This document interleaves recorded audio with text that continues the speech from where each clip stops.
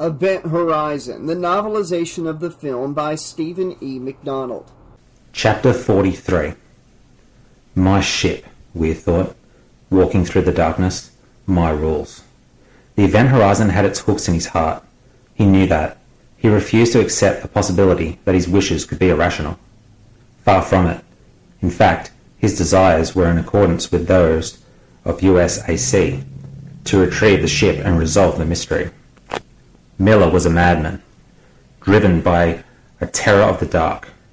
He had no way of knowing what had happened there, what that bizarre log entry meant. For all Miller knew, or could know, the log entry had been of an elaborate fake, hidden behind a blind of signal noise. On the basis of this, Miller was willing to destroy the Event Horizon. Billions of dollars had gone into the project, along with the millions of man-hours and astonishing amounts of resources. He walked through the darkness of the first containment into the separator tube. The sections spun around him, their vibrations feeding through his body. He had poured his life into this vessel, had dedicated the lives of many others to its development and construction.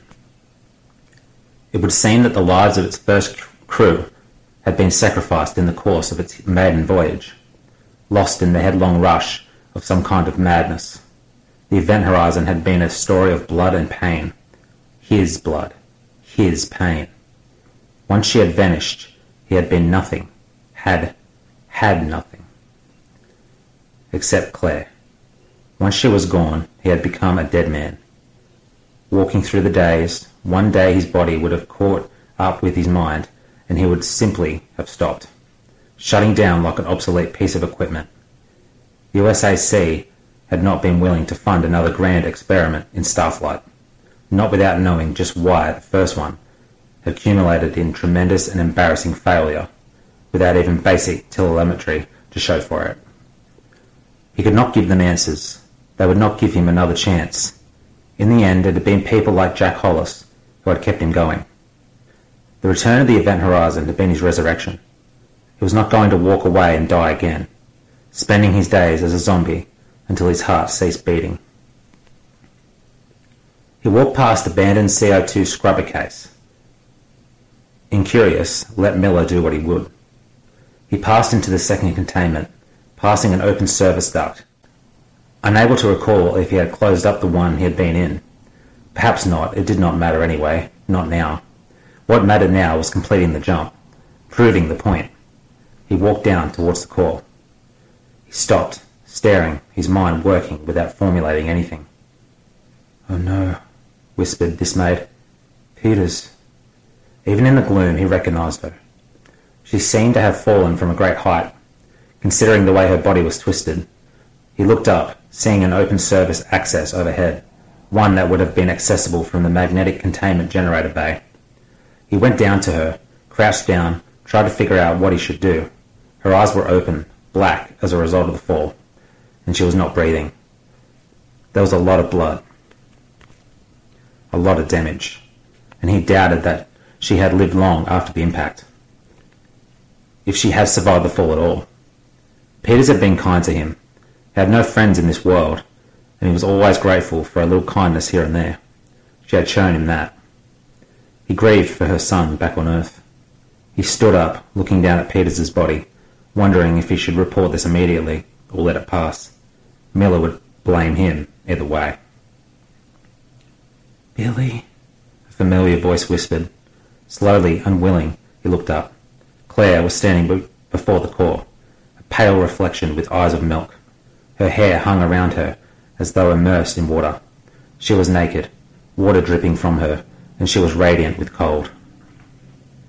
Weir stared, his eyes widening. Reality blinked and time turned upon its head. She lay on the bed, sapped of energy, drained of vitality, unable to function any longer. She stared at the wall. She had stared at the wall for hours. He could have gotten her off the station if he had wanted, taken her down to Skyhawk 1 and into the real light of day. He was dead though, and he had no compassion for her condition because she could not have saved him from the doom imposed upon him. Weir looked frantically around. They were back on Daylight Station, back in his past. He turned back to her. "Claire," he said, but the reaction he had hoped for was not there. He walked towards the bed, towards her. Claire, it's Billy. I'm home. He reached out. Reality blinked and there was a sound of water running. He turned his head. Claire stood in the bathroom, brushing her teeth with methodical strokes. He glanced back at the bed, but it was empty, unmade, unwashed. He had hardly been there, working himself into a stupor as he tried to solve the mystery of the event horizon without the resources he needed. These were moments in time. He could not change them. He knew that. Knew all of the theoretical physics behind the laws of the immutability of time. He had bent space between his hands, but time had mastered him. He walked towards her, reaching out. I knew I wasn't there for you, he said softly, slowly, despising his sudden flood of platitudes, hating himself with each word, angry at a universe that could be so cruel as to do this to him. I'm sorry. I'll let my work come between us. But I'm here now. I'm here. If you could just let me hold you. I've been... Reality blinked, sweeping away his words, his thoughts, sickening him in the transition. His pulse raced and he felt the surge of adrenaline. Time was sliding beneath him. There was no time. Claire sat on the closed toilet, carefully shaving her legs with his straight razor. Her strokes fine and even. She had been always good at that, teasing him in the early days when he worried that she would cut herself. Time was moving and he was growing frantic. If she could hear him, if he could touch her, stop her, anything. Claire, please don't do this, he said, trying to make her hear. She carried on, oblivious. We don't have to stay here. We can go somewhere else. Gentle stroke after gentle stroke, wanting to look her best. He should have done this. Should have said these words to her. Should have taken the actions that would have made a difference. Earth was not the best place to live, but it would have been better than this. Another place, anywhere you want to go. Just don't do this. I've been so... Reality blinked and he swayed on his feet, trying to keep up, trying to make it stop. More water was running, a bathtub filling with steaming water. She sat by the tub as it filled, idly testing the water with her fingers. Oh God. Claire, no! He screamed. But she did not hear him, could not see him. He seemed to be watching through glass, unable to go far enough to have an effect. I'm pleading with you, please, please don't! Tears streamed down his face. He had not known he had so much emotion in him. Yet who would have thought the old man to have had so much blood in him? Not this. Not again, please, I've been... Reality blinked and his soul twisted. The razor touched her wrist, slid down and along. Blood flowed freely, like running water. Then the other wrist, harder this time, difficult holding the razor in the left hand, especially now. The razor dropped to the floor. Reality blinked and he was standing by the bathtub, looking down at her, her hair floating in a wreath around her pale face. The water had turned a deep shade of red. Claire was gone. Gone. He was alone. He fell to his knees, weeping. I've been so alone, he whispered. So alone. Billy, she said, and Reality blinked. He looked up. Now she was standing in front of him. The call rose behind her, a dark setting for her pale, wet body. He fell against her, his face burning with the radiant cold from her belly. Pain shook him, tumultuous and terrible. His weeping turned to enormous sobs, grief and terror mingling. She touched his face, her fingers burning, stroking. He looked up. It's all right, she said. It's all right. You'll never be alone again. You're with me now. You're with me, and I have such wonderful things to show you. She touched his cheek. Gently, her cold fingers reached for his eyes. Reality blinked. Weir raised his hands to his eyes. His nails sank into the flesh, tearing, blood streaming down his face. He began to scream, releasing the pain, the anguish, the terror, the rage. I am death, the destroyer of worlds. Exultant, he was reborn. Chapter 44. Cooper hung head down over the ad hoc weld on the baffle plate, making one last check for flaws. As far as he could tell, everything here was just, well, peachy. So he was a perfectionist, and Smith can kiss my happy ass, he thought. Solid as a rock. he said aloud. Smith, being a pain in the arse and an intrusion into the sacred space of his helmet, said, "How much longer are you going to take, Cooper?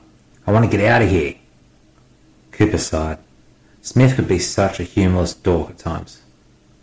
"Zip that shit," he said. "I'm done. Let me secure my tools. Be 2 minutes tops."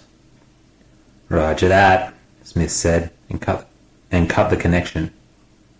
Shithead, Cooper thought sourly. He had better be careful what he had said. In the end, Smith was the one getting them home. Done with Cooper, Smith turned his attention to unloading CO2 scrubbers, wondering where Peters had got off to. If she did not show up soon, he was going to have to go back to the event horizon and find her, and that was something he did not want to do. He saw a movement out of the corner of his eye and turned towards it. "Peters?" he said. "It's about goddamn time." It was Weir, not Peters. Weir had been aboard the Lewis and Clark, probably heading out there when the captain had been calling for them to watch out for the scientist. Figures it would be my watch, Smith thought. He had had his fill of this mission, of that ship, and of Weir. Weir ducked around a corner, head down. In a moment he was into the umbilicus, moving like a madman as soon as he hit microgravity. "Weir! Hey, Weir!" Smith shouted. "Get your ass back on board! Weir!" Weir ignored him, spiraling up the length of the umbilicus towards the event horizon. Smith keyed his radio, furious now. He could have happily throttled Weir. Keeping up with the scientist was turning out to be worse than cat herding. "Captain, come in." "Captain?" Smith on the radio, sounding none too happy. The tone of his voice worried Miller. He slowed from the fast jog he had been maintaining along the event horizon's main corridor and found an intercom panel, keying it on. "Go ahead, Smith," he said. "I just saw Weir messing around on the Clark," Smith said. Miller sighed. What the hell was he up to now? Something popped and hissed nearby, and Miller turned his head to see. Overhead, crudely severed, stripped wires were touching an exposed electronic circuit, shorting out with a small shower of sparks. It looked as though something had been yanked roughly out of that spot. He shook his head, starting to turn back to the intercom. A small box, closer to the floor, caught his eye, the explosive symbol standing out. He turned to the intercom. "Smith, get out of there." "Come again, Captain?" Smith sounded startled. "One of the explosives is missing from the corridor." He looked up again. The wiring was still shorting out. Weir could have put it on the clock. Smith took a step back, going cold. That son of a bitch. "Get off the clock now and wait for me at the main airlock," Miller said. No, we just got it back together," Smith moaned. "Get out of there now," Miller snapped. "You know I can't do that, Captain," Smith thought, bolting from the airlock and racing into the Lewis and Clark. There would not be much time, but maybe there was enough. If he could get the charge out into space, away from the ship, most of the explosive force would be wasted, shrapnel being the only problem then. He ran to the crew quarters, trying to figure out where the scientists could have put the case, ripping open lockers and spilling their contents to the floor. "Where is it?" he muttered, emptying Peters' locker, sending her vid unit flying, not caring about how much damage he did. Peters could get mad at him later. "Where is it?" "Smith!" Miller was yelling at the intercom, but Smith was not answering him. The stupid, crazy bastard. "Smith! Fuck!" He smashed his fist into the intercom panel, then turned and ran down the corridor, heading for the airlock, heading for his ship. It was going to be too late. He knew it. Smith ploughed on through the Lewis and Clark. He pulled open a storage locker, started to reach in. Something was beeping. "I gotcha," he said, and started pulling out the contents of the locker. "I gotcha." Almost ecstatic, he grabbed a duffel bag that was sitting on the floor, yanking it out. The beeping was louder, clearer. He quickly opened the bag, letting the clothing fall to the floor. The explosive charge was nestled in the clothing like a wicked uncle's idea of an Easter egg. A warning light on top, blinking in time with the beeps, the flashing and beeping, had grown more rapid in the past seconds. The charge was reaching the end of its countdown. The beep stopped, A steady tone sounded. Smith sat back, closing his eyes and sighing. No time to prepare to... Miller raced into the airlock bay. Thunder rumbled through the air, and he screamed in negation even as the thunder faded, and the wave of heat and light slammed him back into the corridor. Klaxons sounded, and he could hear the sound of pressure doors slamming as he tried to pick himself up from the deck. Through the windows, white light had momentarily replaced the blue of Neptune. The explosion was silent in the vacuum, opening out of the Lewis and Clark's midsection like a flower of light. The force of the blast tore the ship into two ragged pieces, the drive section spinning away with fuel trailing and flaring, the forward section beginning a slow tumble as it passed over the event horizon. Cooper clung desperately to a stanchion, praying that none of the shrapnel from the blast would puncture his suit. The event horizon receded into the distance.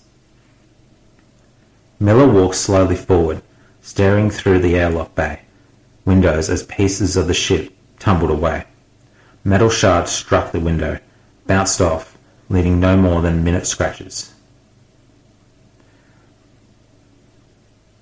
The drive section was tumbling into Neptune's atmosphere.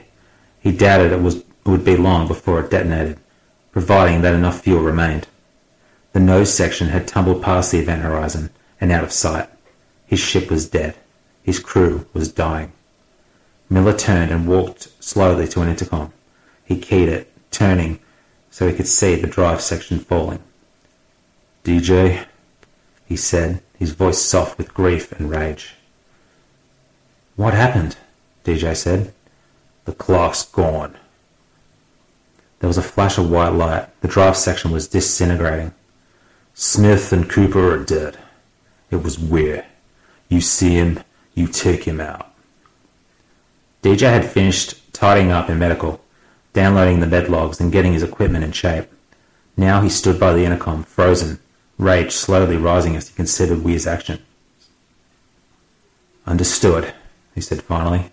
He was capable of killing, especially when the target was murderously insane. "Be careful," Miller said. "I can take care of Weir," DJ said. He turned around, intending to look for a reasonable weapon. Weir was waiting for him, smiling. His face was covered in dried blood, his eye sockets nothing more than two bloody holes, still oozing a little.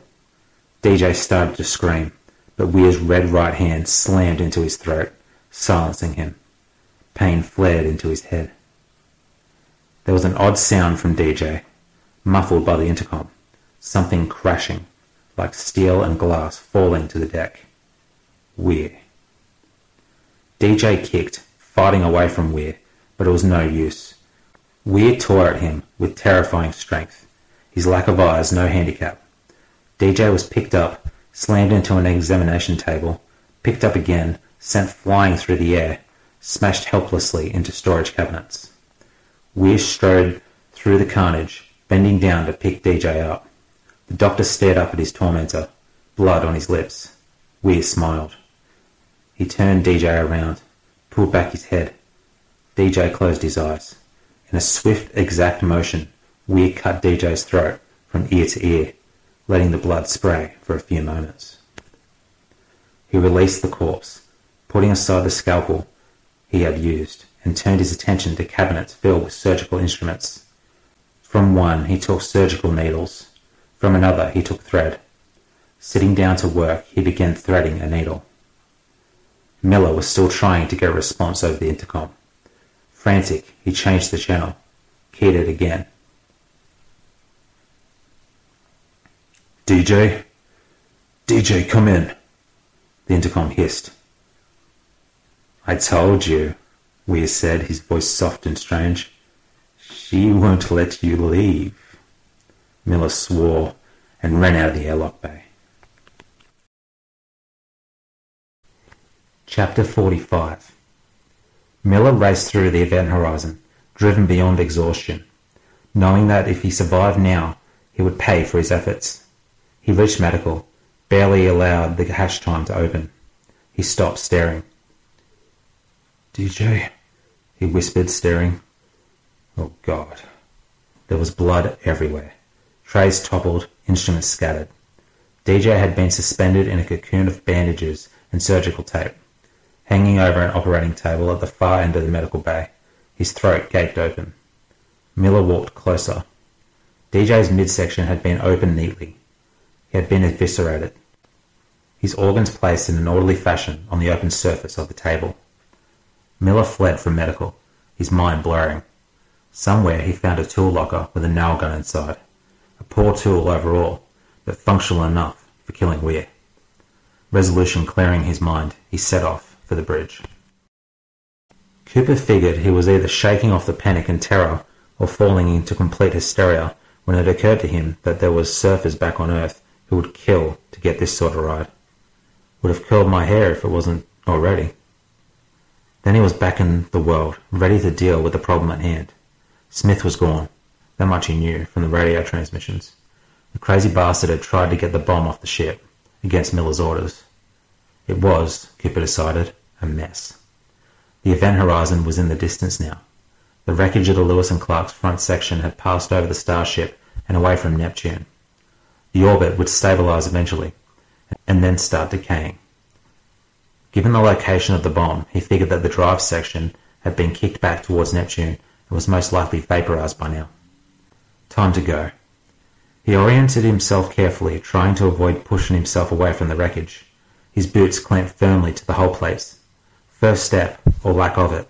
He breathed out hard, shaky. He looked at the readout for his air tanks. This was the critical factor now. He was reading one tank full and one tank at half pressure. Relief flooded through him. He could do it. Carefully, he got his backpack pulled around. This was the really tricky part. Working quickly but carefully, he closed one of the main valves, shutting off the full tank. The readout flickered and told him he was on his reserved air supply. He disconnected the hose from the main tank, unhooked it and pulled it out. He eased his backpack into place again. He wrapped himself around the full tank, reaching for the valve as he oriented himself to the receding event horizon.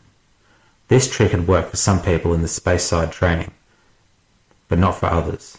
It was popular in the big rock range too, where assorted gases were easy to extract from the asteroids. He opened the valve, cutting his boot magnets off.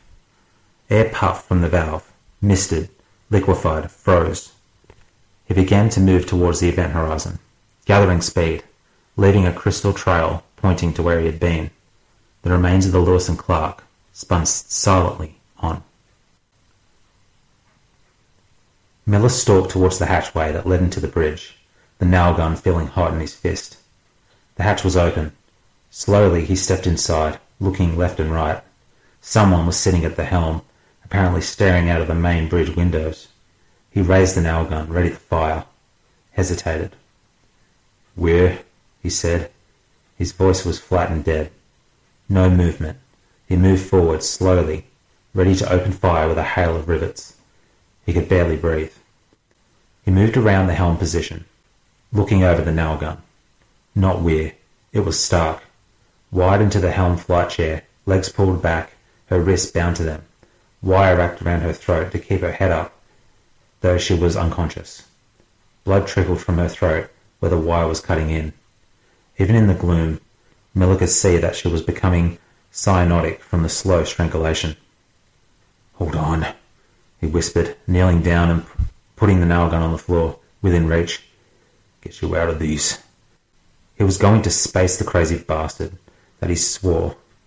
Shove him out of the airlock and watch him die in vacuum.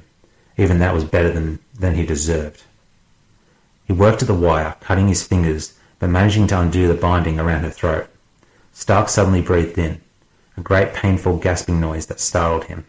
He set to work on her arms and her ankles, freeing her, trying to stay aware of the bridge around him.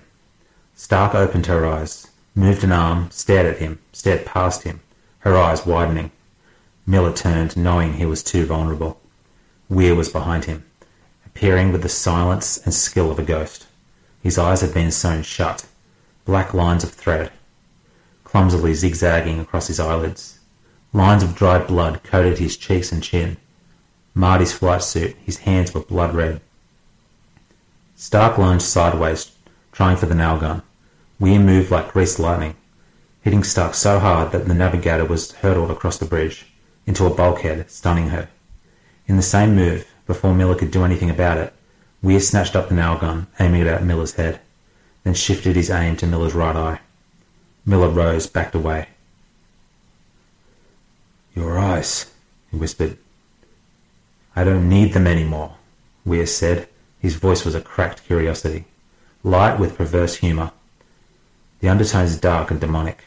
This was more than madness, Miller thought. Weir had taken the same road that Kilpack had gone down. "Where we're going, we won't need eyes to see." "What are you talking about?" Miller said. "Do you know what the singularity is, Miller? Can your mind truly fathom what a black hole is?" Sightless, he watched Miller. He smiled slightly. "It is nothing. Absolute and eternal nothing. And if God is everything, then I have seen the devil." He grinned broadly, spreading his arms joyfully. "It's a liberating experience." The nail gun swung back to point at Miller's eye. Weir reached out with his free hand, tapped pads, flipped a switch, displays lit up. Words appeared on one of the screens, pristine text against the dark background. "Gravity drive is now primed. Do you wish to engage?" "What are you doing?" Miller said. "You'll see," Weir said. He grinned again, reached out and tapped a key. He lowered the nail gun again, barely paying attention to Miller. New text appeared on the display.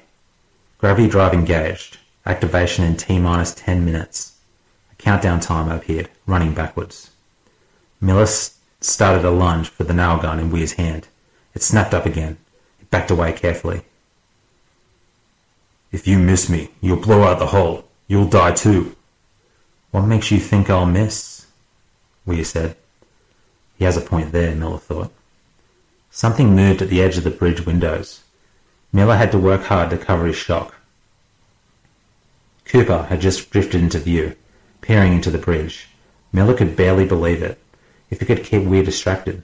Weir turned so fast that he seemed to blur. The nail gun made a loud spitting sound. A 6-centimeter nail struck the thick quartz glass of the bridge windows, buried up to the head. A web of minute cracks radiated out from the impact point. Miller could hear the glass creaking. Weir seemed oblivious to the effects of what he was doing. He stepped towards the window, the nail gun held out. Cooper suddenly vanished from the window, leaving behind a crystalline trail. Miller almost smiled. Cooper was a resourceful cuss, that was for sure. Miller turned and ran, diving for the door, hitting the deck and rolling through. Behind him there was the sound of the nail gun firing, and the smack of a nail going into the window. Miller turned around, rising. Weir turned to look at Miller. The bridge window shattered, the pieces pouring outward with the atmosphere of the bridge. A gale plucked at Miller, trying to take him from his feet. He managed to grab hold of the door frame, pinning himself in place. Weir was picked up by the rush of escaping atmosphere, slammed into the helm console, and bounced up towards the shattered window as he flailed, trying to grab hold of something, the nail gun falling from his hand and flying out of the window. Miller's nose was beginning to bleed. The pressure door was moving. Weir spread out like a starfish, somehow getting hold of the shattered edges of the bridge window, heedless of the glass chopping into his hands. He started to haul himself back inside, bloody ice forming on his hands and face. One of the less secure bridge monitors ripped free of its mountings, sailing towards the window, slamming into Weir's midriff.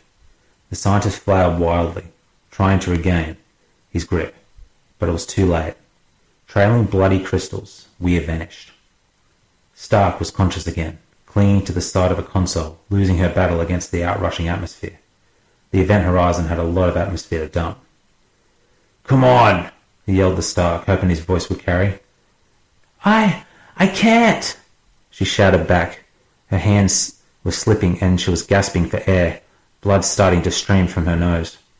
Miller turned, grabbing the first almost loose item that he saw, some kind of compressor unit, just outside the bridge.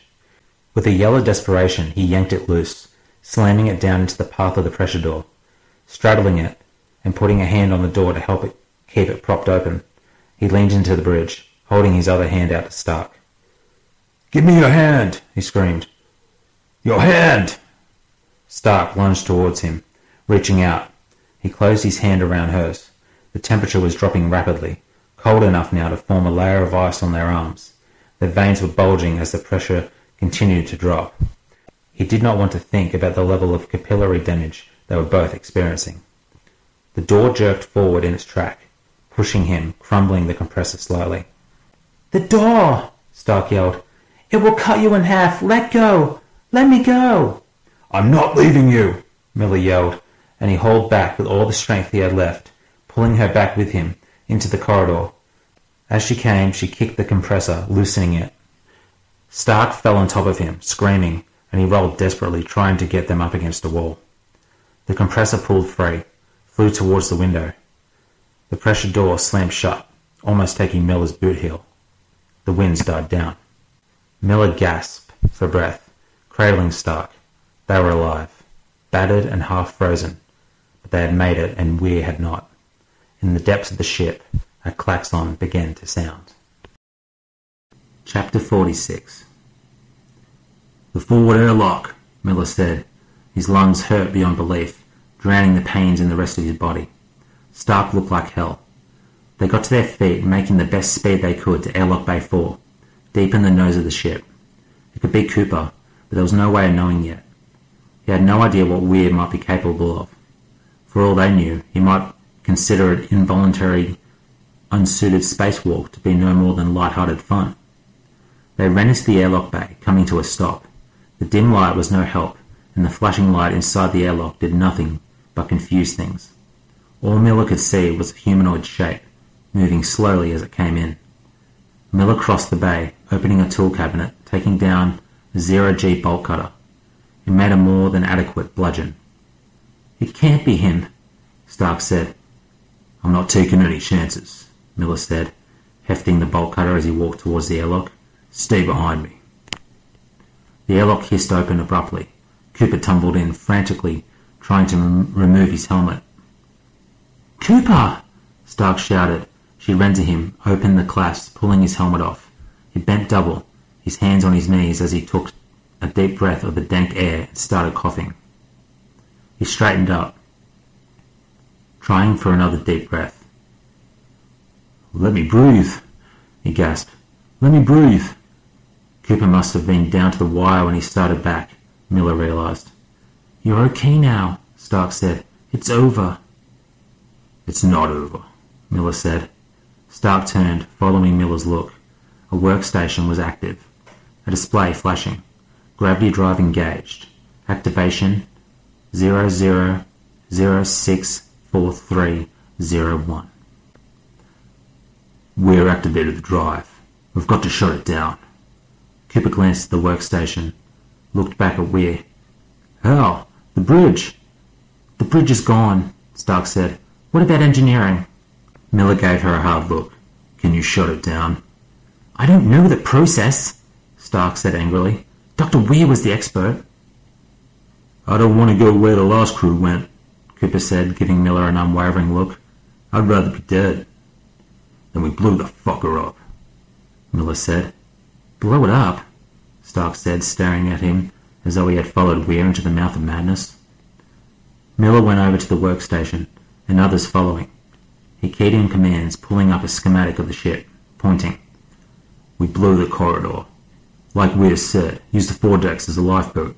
Separated from the rest of the ship. We stay put." "And the gravity drive goes where no man has gone before," Cooper said, his eyes narrowing. He did not smile. Chapter 47. They entered the gravity couch bay at a trot. Justin was still floating comfortably in his tank, unperturbed by the recent events. Miller was grateful for that. Justin had been spared some of this insanity. Miller stopped and turned. "You prep the gravity couches. I'm going to manually arm those explosives." "Will this shit work?" Cooper said. "It worked for Weir," Miller said. He doubted anyone was in the mood for ironic comments. "Prep the tanks." Stark stepped towards him. "I'll go with you." "Just get those tanks ready," he said, moving toward the hatchway. He nodded at the hatch. "Close it behind me, just in case." Stark stared at Miller for a long moment, as though trying to burn his face into a memory. "Miller."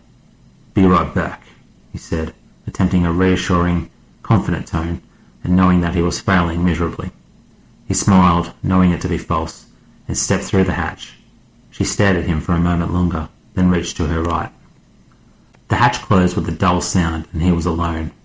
He took a deep breath and ran. He made it to the central corridor in record time, hurtling along it as though trying to break every sprinting record in the book. Reaching a coupling, he dropped quickly to one knee, reaching down to pop the catches on the cover of an explosive charge. He lifted the cover off. There was an unlit indicator on the charge, and a single switch. One of the switch positions was labelled manual in bold letters. Leaving the cover off, he went to the next charge, repeating the process, hurrying as much as he dared. They were almost out of time. Okay, Slashaholics, this has been chapters 43, 44, 45, 46, and 47, the penultimate narration by Liam Anderson of Event Horizon, the novelization. Hell of a little cliffhanger there. The next upload of this book will be the final chapters, and then I will release an unabridged version of the audiobook as well. Big thank you to Liam Anderson for narrating this one. Be sure to thank him in the comments section. He's working hard on this. He's doing a great job. I really love the little line the author threw in there, into the mouth of madness. A little Sam Neill reference there. I'm curious to see how it all ties up. We'll be back very soon with the conclusion of Event Horizon. Until then, thank you for listening. Be excellent to each other, and we'll see you soon.